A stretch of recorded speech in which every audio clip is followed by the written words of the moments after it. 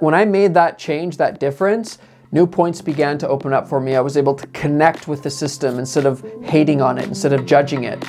And I was able to connect with this new point of actually selling my art and making a living as an artist.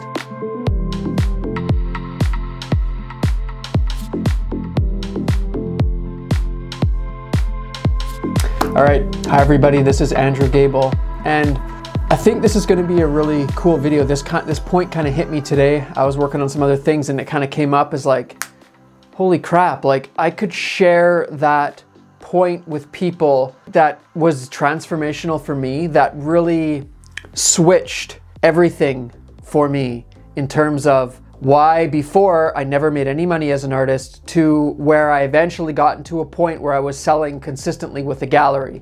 So what was the difference between here and here? And I'm going to share that point with you today. And I'm really excited actually to share this because this is a really cool point and it was very transformational. And I'm going to talk about how it was and how this might actually help you. I was an artist since I was 10 years old. I grew up in a creative family. I always wanted to be an artist. You know, I went to art school. I always wanted to be like the best artist I could be. I wanted to be successful, but I never sold any work. There was like this line that I kind of crossed over. Up until I was like 27, 28, I made so much art and I sold very little. Now, I'm not gonna say I never sold any art. I sold some art, but not even close to be anything to make a living from or to be consistent, to have a consistent income. I actually eventually completely ran out of money, totally broke, couldn't afford even my studio. Like, it was just like I went through a depression. I was like, holy shit, like what?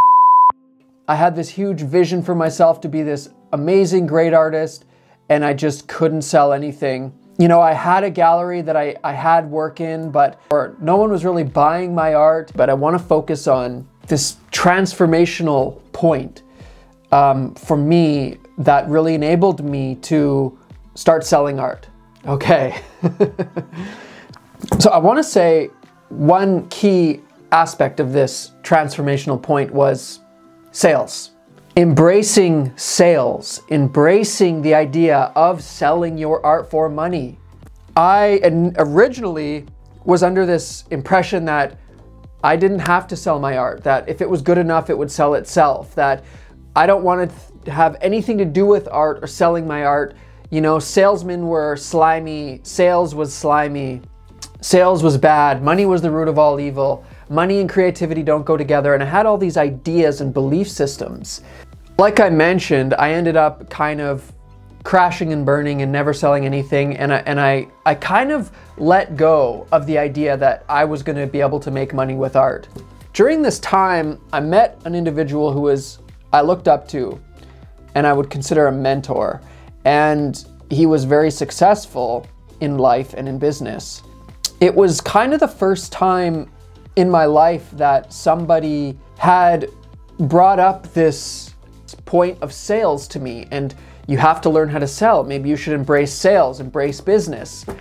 It was such a foreign concept to me. I mean, you know, growing up, my family was not really the business sales type. We were more the creative type. It was great because I could develop my creativity without thinking about money. So it was a very much a self-expression that I was developing, which I'm so grateful for. But then I ended up at a point where I didn't know how to sell it. I didn't know how to make a living from it. In many ways, I had actually rejected the system. Like, part of my reason for becoming an artist was because I don't want to participate with this system. I don't like it. Like, people work 9 to 5 in jobs they hate. This system is so corrupt. Like, that's bullshit. I'm going to be an artist instead. And I had cut myself off from the system. One of the main transformations that I made when I met this individual who was encouraging me to embrace sales, but not only to embrace sales, but to embrace the system from the perspective of, if you don't participate with what's here, you will never be able to change what's here. And not only that, but deeper was this dimension of the world is in fact just a reflection of us. And so if I'm standing here and I'm saying, this is so dumb, the system is corrupt, it's bad, it's the problem. Like, I'm essentially in judgment of myself because the system, this world that we're creating here, is just a reflection of who we are. And so these principles that I was introduced to had an effect on me, and I began to change how I viewed things and realized, oh my God, I should be embracing the system, embracing what we have that's right here at our fingertips instead of fighting it. If I want to change it, I can participate with it and change it that way through engaging with it. And it was kind of like a total 360. Part of that embracing also meant embracing money, embracing the reality of the system, embracing the reality that people are essentially in jobs that they don't want to be in or are forced to work for money for their lives. So I really had to stand back and look at the practical reality of the system. And, you know, I learned firsthand what it means to completely deny what was here. It meant that I would run out of money because I would insist that I don't have to work and I don't have to get a job, and I would end up with no money. I would insist that I don't have to worry about selling my art, and guess what? I never sold any art. So I started to learn sales from this individual, and I started researching sales and reading sales books and really liking it. Like, I'm like, wow, this is actually really fun. This is cool. I did something I never thought I would do. I let go of the idea of being an artist. I thought, you know what? Let me see if I can do something else with my life. And I basically let it go completely with the idea that I was never going to be an artist, and allowed myself to exist within that reality, allowing myself to come to peace with the fact or idea that maybe this wouldn't work, and embrace other parts of myself, expand myself. Because just being an artist, for me, I had limited myself and what I would open myself to. So this period was a process of me opening myself up to other possibilities. It was a really interesting time to just let it go and start learning sales and start embracing the reality of the system and learning what it meant for me to be responsible for myself and find a job in the system. That was like a huge step for me to be like, okay, let me go and just find a regular 9-to-5 job and let me do that. And that's what I did. You know, I continued to do art on the side, like as a hobby, you know, not really thinking I was going to sell it, but just a self-expression, asking myself, what do I want to do? What's something that I can do? And not only what can I do, but I was changing the way I did it. How can I support other people through my art? What ended up happening was I was starting out in this sales job, and I was even going door to door, which was like total fear, but I was enjoying the process of learning how to sell and how to communicate and interact with people.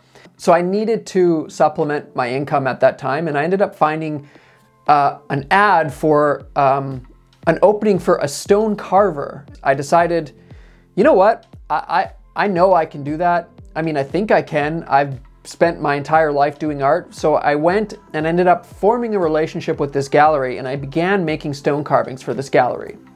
The theme of the artwork in the location that I was mostly wildlife art.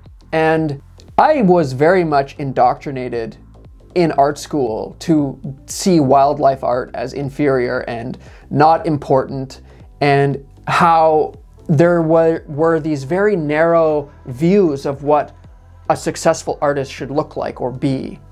And so during this time where I was learning to embrace sales, embrace the system instead of reject the system, which is what I was doing before, I also opened myself up to the possibility of doing other kinds of art, realizing that my idea of what I thought art was supposed to be, when I was rejecting the system, rejecting money, was very limited.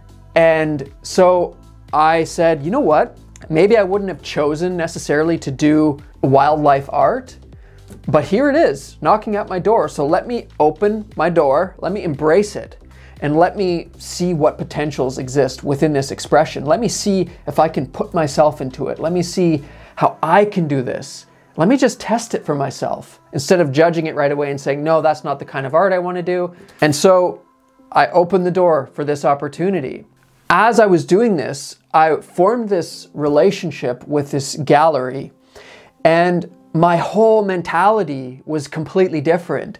I was interested in sales. I was interested in learning how to sell this art. I was interested in connecting with the customer. I was interested in working with the gallery and learning about how they sell the art and what is this point? This is the important point. How does the money move? How do people come in and buy work? Like, my total viewpoint had changed because I had made this shift of embracing sales, embracing money, stop fighting the system, stop fighting how things are, embrace it, work with it, and within that learn to change it or find ways to change it, you know, improve it. And as a result, I was able to form this relationship with this completely new point instead of just like shutting it down. And then I started selling art. Art started to sell. And then I had these new experiences around selling my art and learning how to do that and how to connect with the system and how to connect with people on that level. Discovering the relationship between commerce and art. For the last 7 years, I've been selling my sculptures, and that's how I have made a living as an artist.